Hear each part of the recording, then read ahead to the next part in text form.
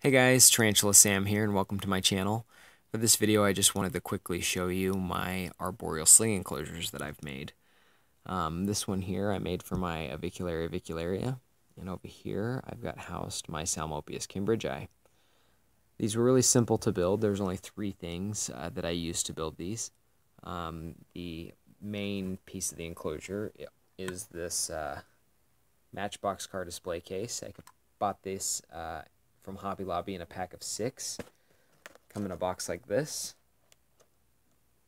Price on these is $7.99, but you can get them for 40% off if you just get one of their weekly coupons. So I think they end up a great deal because you get 6 of them.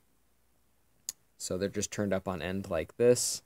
For the door, I have one of these acrylic hinges. I bought about 20 of these off eBay for less than $5. They were pretty inexpensive. They did take a while to get to me because they were shipped from Hong Kong.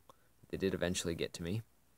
And the one last piece that I used was this little nail that I cut to act as a pin to hold the door shut.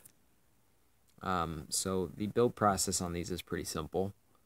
I drilled holes in all the sides of the main body of the container to get good ventilation. And then on the front of these, the lid that comes on the container, I cut it all the way across, leaving about an inch for the bottom to hold the substrate. And then I glued that piece in. I cut it very carefully. I used a Dremel tool. And then as you can see, for the top larger part of the lid, which ends up the door, I cut a groove on each side of just the lip, so it'll allow it to swing open once the hinge is glued on.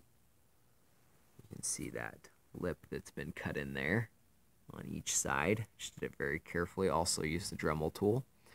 And then the last thing I did was drilled the hole very carefully for the pin to slide down and unlock the door.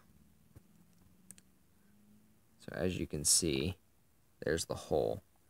These have a little lip on them, which allows me to drill the hole for the lock pin. So I think that works out really well.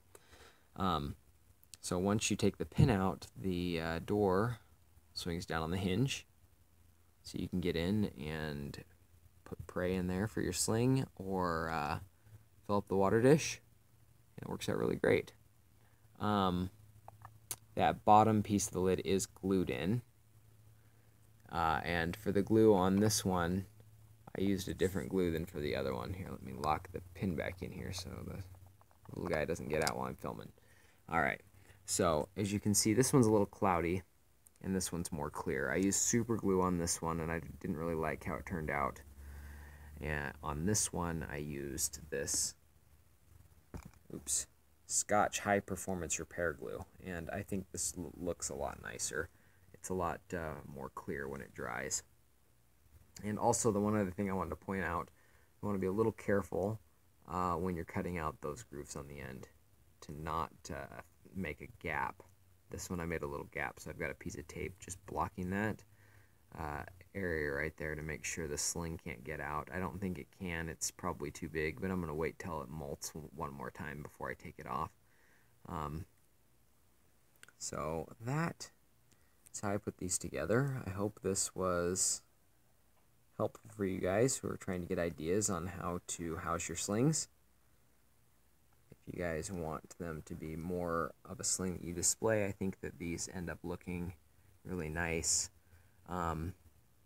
For the main piece of wood in there, I just found a stick out at a park from a tree, and I took it home. I washed it really well with hot water, and then I baked it in my oven at about 350 for about 20 minutes.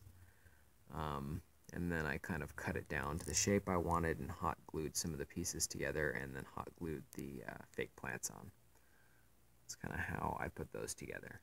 But both these slings are doing really well on these. I think they look really nice, and I hope this video was helpful for you guys.